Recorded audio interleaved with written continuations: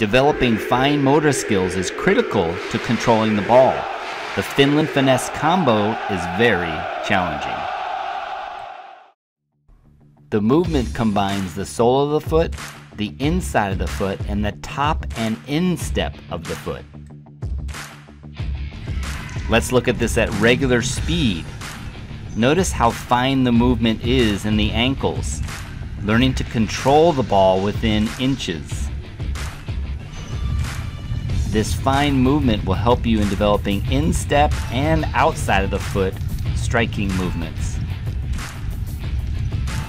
In our trip to Finland, they talked a lot about controlling the ball and controlling the body, or motor skills. This will develop fine motor skills around the ankle. All right, let's break it down in slow motion. Sole of the foot, inside of the foot, top of the foot. Sole of the foot, inside of the foot, top of the foot. The movement of the top of the foot has to happen almost instantaneously after the inside of the foot. It's very fine movement. Right here, right there is very fine movement. Very fine movement.